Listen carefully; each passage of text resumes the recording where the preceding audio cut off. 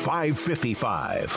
Top 5 teams that need a bounce back. These are all teams that we all thought would be pretty good, and they've all wound up being kind of average to this point, maybe regressing towards the mean, but either they play this week or maybe have a bye. They need bounce backs and look good at times, look okay at times. So just some teams that need a boost over the next few weeks. Number 5, Pitt sits at 4-3 right now. This is a team that, of course, that opening win against West Virginia doesn't look as good now. That was just a knockdown, drag-out game, and I think has set the tone for West Virginia's season, unfortunately, for Neil Brown and that crew. But Pitt needs a renaissance here. They need a push going down the stretch in the ACC. They went into the season as the favorite on that side of the SEC. They are not now. I mean, that is North Carolina's to lose at this point. But the Panthers need to get a bounce back over the next couple of weeks. I mean, yeah, they need to. I'm very meh on Pitt football right now, man. I feel like they're probably going 2-3 or so down the stretch, which is going to be good enough to get them into a bowl game. I mean, North Carolina on the road, you'd think that the Tar Heels win that one. Syracuse, after that, you'd think Syracuse will be obviously favorites in there. At Virginia should be a win, but Duke could be a loss. And then at Miami to close the year, and, maybe the Hurricanes are more improved by that point. So, they might be going into that final game of the year needing win number 6, but perhaps not. I'm very meh on Pitt. Keaton Slovis is all recruiting hype, basically, or was, I think as far as the way you looked at them this year and like, oh, well, how are they going to replace this great team that they had? Well, one, they decide to go completely away from the offense that they were running. They lose the terrific quarterback that they had. They lose the OC to Nebraska out of choice as much as anything, like pushed out Mark Whipple because they wanted to go to this offense they run now, which is like, I mean, it's embarrassing, quite frankly, that they went as far back as they did, regressed as much as they did by choice. I just think that's kind of crazy to me still. So, yeah, I mean, they need to. I'm just very meh on Pitt right now. Yeah, they've just kind of, last year was fun. They had the great quarterback, and they made a run, and they're just kind of there. Yeah. Number 4, SMU. We talked about them earlier with Taylor McCarg, but Tanner Mordecai banged up, and again, he would try to play if he lost a foot. He's just that kind of guy and so intense, but the fans want to see more of Preston Stone. I know he's a player they were excited about getting, and he's played a little bit for them. They're playing a team that needs a bounce back in Tulsa as well, but SMU, I think under Rhett Lashley, especially what kind of offense he runs, and I think they thought they would be better off at this point, especially trying to show off for whatever potential conference expansion may happen for them in the future. This was just one of those years that, I think I know they had higher hopes, and at this point they sit 3-4, and they're just kind of stuck in the mud. Well, Tanner is going to have games where he's just a little shaky. I think we saw that in high school. I mean, like, for the most part, he'd be great and be the best player on the field and be the best quarterback on the field and could be downright dominant at times. And then there were just some games where it was just not his day. And I think that we've seen that, rear its head a little bit more and more. The more we've seen him play at the college level, because it's just as a player, I think that's just kind of who he is, at this stage. And so he's not going to be perfect. But if SMU needs him to be perfect to win a bunch of games, when I think they've got some other, good talented players, then, that's not going to work. So if they think Preston Stone can do that for them, then by all means. But I don't think it's necessarily just a Tanner thing. But I can understand why you'd maybe think that there's always that pull for the young guy, right? I mean, the most popular player is the backup quarterback. So when you're struggling, it's no surprise they're calling for him. But I would say about SMU, I mean, who have they lost to, guys? I mean, they lost at Maryland by a touchdown. Yeah. Maryland's not a bad team. They lost at home versus TCU by 8 points. They lost blowout, granted, at UCF, and that was a very lopsided game, and they lost by 2 points to Cincinnati. Like, that's not a bad, not a great record, 3-4, but that's not 4 bad teams that they lost to. So I expect them to win this game. I think Tulsa's a fine team, but give me SMU to bounce back. So in point with your list here, I think that they will. Yeah. Number 3, Notre Dame. This was is it Notre Dame? Garrett, or did I skip ahead? Number 3, Notre Dame. Yes. Number 3, Notre Dame.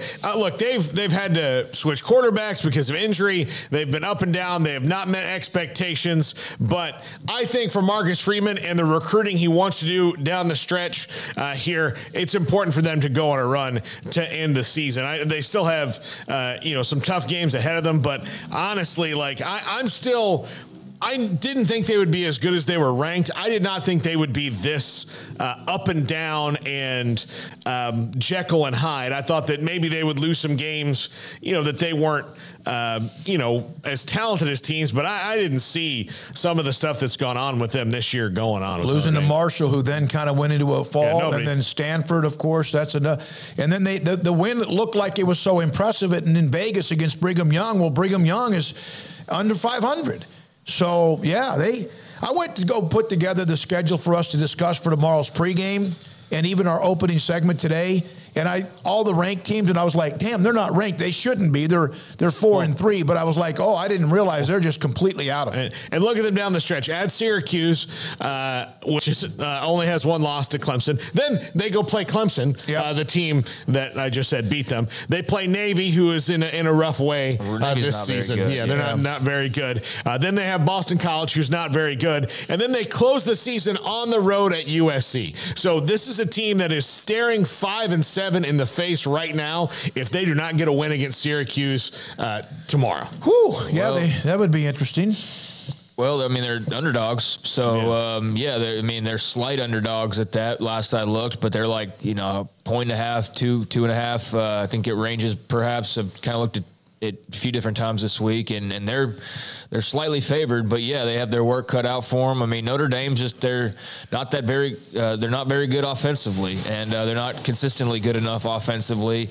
Defensively, I think that they're fine. They're still a pretty strong unit, and that's kind of where they are going to be the strongest, but offensively it hasn't been very good for them, and that's been a problem. So, I really don't know how to call this one. I think it's going to be a super close game, but yeah, this almost feels like a must-win type of a game in so many ways for them. But one thing we can say for sure is, we don't have to worry about Notre Dame playoff talk and who they might be bumping out because of their schedule or anything like that. That's way out the window. So that's kind of a nice change of pace. Number 2, my beloved Florida State Seminoles have lost 3 in a row now to 3 good teams.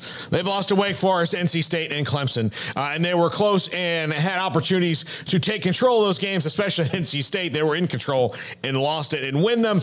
This is a team that is learning how to win, but they also need to bounce back and beat a bad Georgia Tech team this week and beat a Miami team that's flailing the week after that. They've got Syracuse. Look, the toughest matchup they have so far down the stretch, not including the 2 rivalries, is Syracuse on the road on November 12th. But they need to win, and they could very well win all 5 of these games, but I think 4 out of 5 is really possible, and 3 out of 5 is a definite must for Mike Norvell and this team as they go down the stretch, as they try to put their stamp on recruiting and going into next year as a team that can maybe contend for the ACC. So the state of Florida State is, again, 3 losses to 3 consecutive ranked teams.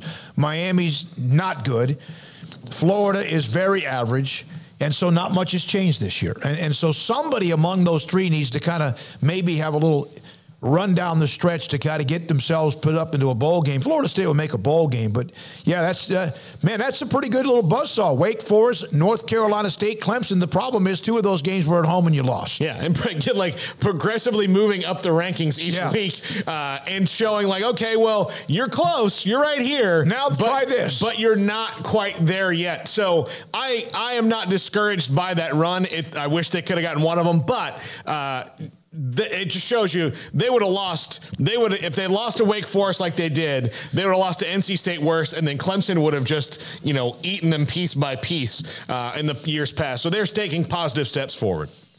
And number 1, Kansas lost 3 in a row, and Kansas and Florida State obviously different, but kind of in the similar spot in that you've lost 3 games in a row to 3 good teams. You need to find one more win, especially for Kansas to get in a bowl. I have a feeling that they'll get it, especially with Daniels coming back after the bye this week. They don't play this week, but they need to get that juice back that they had early in the season, and that was probably taken away a lot with the loss of Jalen Daniels. We'll see if they can get it. It's going to be really tough for them because their schedule is now in its hardest part, which pretty much is everybody in the Big 12 right now. But we'll see. I mean, there's potential for them to get some wins down the line, but they've got to play a little bit of better defense than they have in the past few weeks to get that done. In the 3 losses they've had, TCU by 7 at home, 10 to Oklahoma, and 12 to Baylor in a game in which it almost got out of hand, so that's a little bit deceiving. Boy, Oklahoma State, Texas, and they're on the road against Kansas State. Yeah, Kansas against Baylor almost got out of hand, and then they almost made it. They almost made it. Which is that hard. Remember Baylor from 1-11 to 7-6 to then whatever it was when they went to a Sugar Bowl and lost to Oklahoma. I wonder if this is their 7-6 if they can get to it. I'm not saying they will that quickly, but maybe they're turning. But yeah, they got to stop the bleeding. No chance. It's 7-6 this year. They're going to lose the majority of their remaining games. Are you saying this could turn into next year a 7-6? Because it's not a 7-6 this year. They'd have to go 5-3. They're not winning two more games. What if they win and get a bowl game and win the bowl game? Is what I'm saying. Okay, yeah, I'm 7-6. But I'm looking at just the regular season because they're not guaranteed to go to a bowl game. I know they need only one more win, but I'm having a hard time seeing it there. I understand, but yeah, I'm just saying that maybe this is that, and maybe they're not quite to that second year under Matt Rule. Yeah, I mean, I think that they could be building towards that, and this is already a huge jump from where they've been any time in recent history. So I'm not trying to take away from the accomplishment, but I mean, there's a realistic scenario where they lose like 7 straight to close the year. I mean, there really is, and that all coincides with Jalen Daniels' injury. Still have not seen any update on when he could possibly return, which is kind of interesting because, there he was with Lance Leipold in the office and they were kind of making fun of reports, remember? And I'm not saying, do what you want to and play the game or whatever, but that was closing in like a month ago now at this point. And so I'm curious if, does he come back? But, they're a good team. They're improving. They're heading in the right direction. They got to just hold on to Lance Leipold. But I just think that the Daniels injury and the schedule ramping up a little bit is catching up to them. So, I do think that it's possible that they could win a game or two, but it just doesn't look likely based on kind of the trajectory they've been on. They got to find a way to win a game, and it won't be easy. But if they do, they're bowl eligible, and then maybe they get That'd be huge. A pretty good draw, and that would be a nice step up for Lance Leipold. So these are 5 teams that need a bounce back, and number 2 is the one I hope for the most. And all 5 of them might change next week, probably will, because of what happens every week in college football. Thank you, Paul. Again, it's been a great Friday.